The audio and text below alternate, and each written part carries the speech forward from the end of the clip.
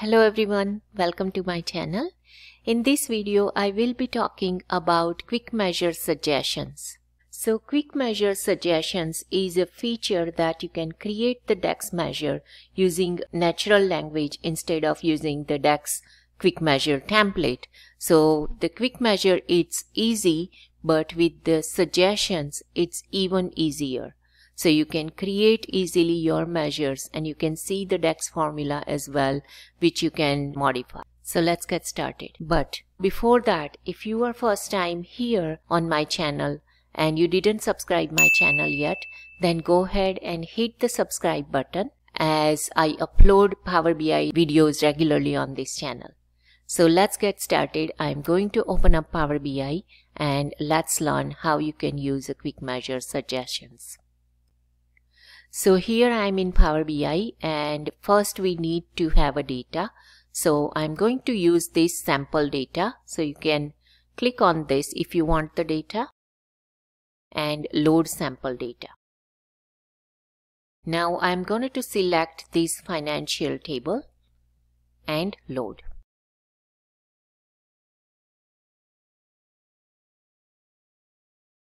Now the data is loaded and let's expand it so we can see the data and what columns we have. So we have year, we have sales price, profit, segment, unit sold, and all that kind of data, gross sales, discount, country, COGS, sales, date, etc. So now let's click on this quick measure. And now I have this quick measure pane. And you can see that here the first tab we have a calculation where you can use the quick measure template and you can carry out the calculations. However, in this video we are going to learn these suggestions with COPILOT. So let's click on that. If it is not enabled for you, in that case you need to enable it from the options. So you can access the option by clicking on this gear button here. And on the global, you can select these preview features where you will find quick measure suggestions. You just need to check that if it's not checked and then click OK. In my case, it's already checked, so I can see this window here. Now you can use this feature to create the measure using a natural English language, and the calculation can be like any kind of aggregation, count of rows, aggregate per category, per product, etc. You can carry out any mathematical operation, selected value kind of calculations. You can use logical conditions with this. You can use the text operations, time intelligence functions, relative time. You can also use a top and filtered value and any those kind of calculations carry out using these quick measure suggestions. Now let's get a matrix and let's plot some data.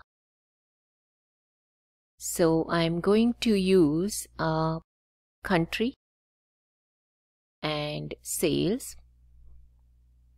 And let's increase the font size so we can easily read it.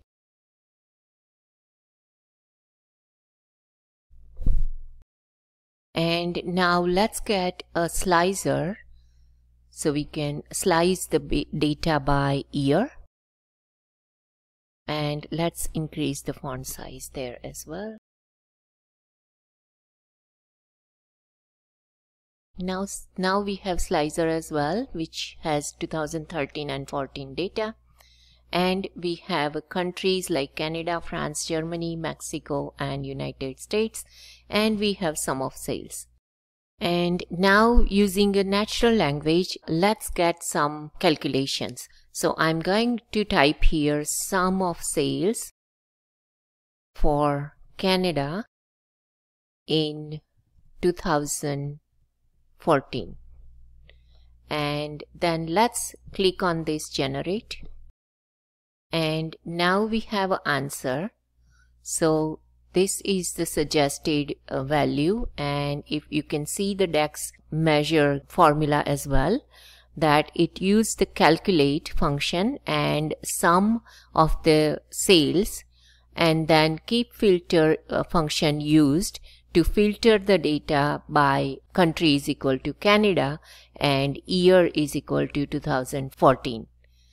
So let's add this measure to your data model. So let's click on add measure, and now let's rename it by giving a name Canada sales 2014, and let's enter it.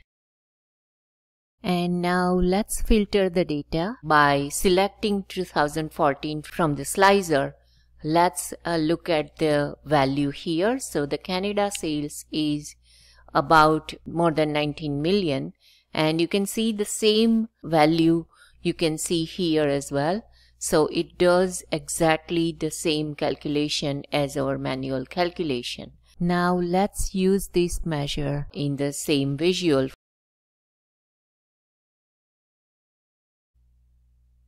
And so this.